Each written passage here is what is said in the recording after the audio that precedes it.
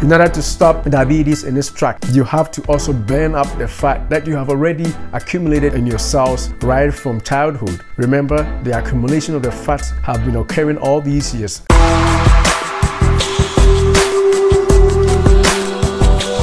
Welcome to Dayspring Life and Health channel.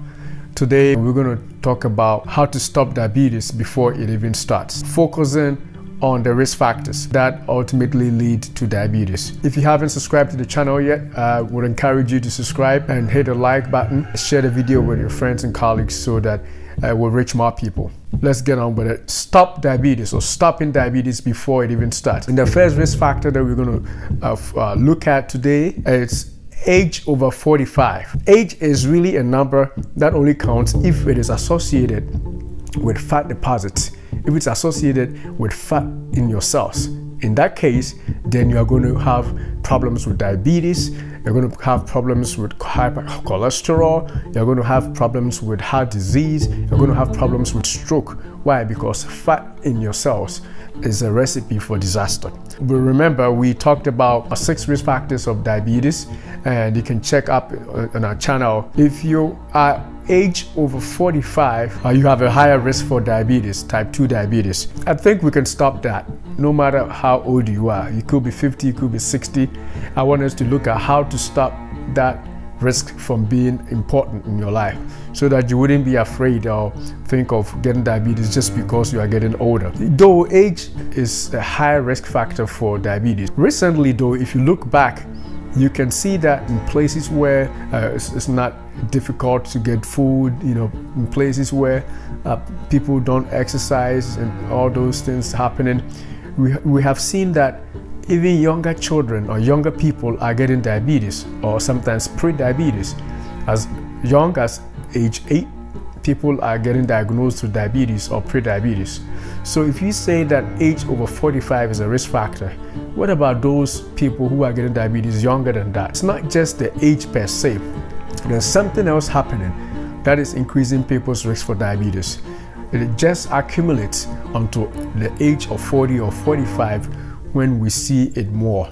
So in other words, the risk increases, starts earlier than age 45, but around that age is when the accumulation of the risk bring up the diabetes diagnosis more often, because more younger people are being diagnosed either with diabetes, type 2 diabetes, or pre-diabetes, including ages less than the teenage years, or even teenagers and the people in the 20s, as well as people in elementary school. When I looked at this, I found that there is one common thing that happens with people who are being diagnosed with diabetes. And this is no secret. You probably know that many of these countries or places where younger people are getting diabetes have also seen increase in obesity, increase in weight, and that is increasing their risk, or that is increasing the diagnosis of diabetes among these people. What happens in people who are gaining weight that makes them get diabetes diagnosis then?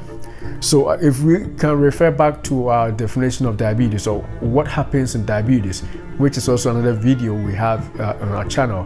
What happens in diabetes is that in a normal person without diabetes, your muscle cells are responsible for picking up most of the glucose that you eat from your gut, as well as your brain. Those two organs, the muscle cells as well as the brain, they eat up a lot of the sugar or the glucose that we eat. What is happening is when people are getting overweight, or when people are getting obese, their muscle cells have been filled with fat deposits, with fat. So a cell which should usually just pick up glucose and work with it, those cells are now filled with so much fat that even in the presence of insulin, they cannot sense or see the glucose and pick it up. So glucose linger around in the blood for a longer time. If you are younger age than 45 and your cells or your muscle cells have been filled with fat deposits, then you cannot pick up glucose. And because you cannot pick up glucose, it is going to linger in your blood, which we then refer to as high blood glucose or diabetes, or even glucose intolerance. So if we want to stop diabetes before it starts, then the first thing we should do is to reduce the fat that we eat. Animal fat in particular, meat, red meat, and meat and oils that contain high amount of fat are those things that make us age. So the earlier and the more you eat those, the more you age, and of course the more you are unable to pick up glucose because your insulin will not work. Whatever age you are at, if you can reduce your fat intake, especially from animal sources, you are going to reduce or stop diabetes from happening in the first place. The other thing to do is to replace all the animal diets you have, animal food groups you have, with plant-based diets.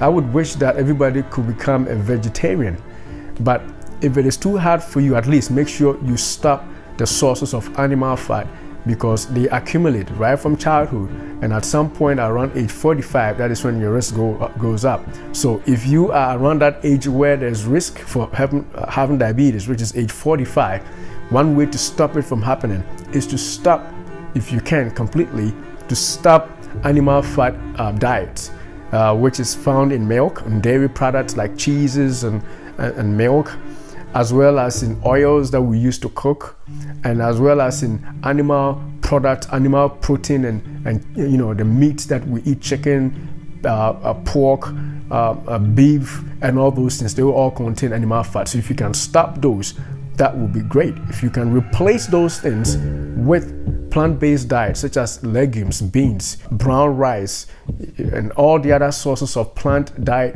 which have high amounts of fiber, they can replace those, and they can actually help you also reduce those fat storage that you have in your cells already. Also, cutting back on your carbohydrates, because excess carbohydrates are also changed into fat and stored in the liver and in muscles and other places in your body. So cutting back on especially the simple sugars, the regular drinks of sugary drinks that we drink, beverages of alcohol that has sugar, all those excesses are also being turned into fat, which eventually ends up in your cells, and for which reason you cannot pick up glucose and you become diabetic. The other thing is that in order to stop diabetes in its tracks, you have to also burn up the fat that you have already accumulated in your cells right from childhood. Remember, the accumulation of the fats have been occurring all these years, and that is why at around the age of 45, diabetes usually shows up. So in order to stop it from happening, burn the fat that you have already deposited in your cells. And the way to do that is to also exercise, be physically active, and do stuff that will make sure that whatever excesses you have already stored begin to leak out for use by your body for energy, rather than to be continuously stored and end up being glucose intolerance for you. Aerobic exercise, muscle exercises of all the muscle groups, you can reverse and stop diabetes in its tracks. So that is one way of stopping diabetes in its tracks, no matter what age, and especially if your risk is increasing because you are around the age of 40 or 45 and above. And now, before we end the video, I just want to look around and see the people who you know that look younger than their age. Almost always, they are always less fat. They have less fat deposits in them, and almost always healthy. So incidentally, they are aging less. So fat makes you age more. So if these people are aging less, then obviously they are not going to be sick with not just diabetes, but they are going to be healthier overall. And the reason is that they eat more greens, more legumes, natural plant-based foods, whole foods and stuff like that, so that their body reflects what they are eating. So they could be 60 and yet you could see them and think, oh, I thought you were 50. So age is really a number that only counts if it is associated with fat deposits, if it's associated with fat in your cells. In that case, then you are going to have problems with diabetes, you're going to have problems with cholesterol, you're going to have problems with heart disease, you're going to have problems with stroke. Why? Because fat in your cells is a recipe for disaster. But I challenge you that you can be old and yet young in health because you don't have fat deposits. So yes, make sure you replace all those fatty meals, pizzas and burgers with diets that are less rich in fat.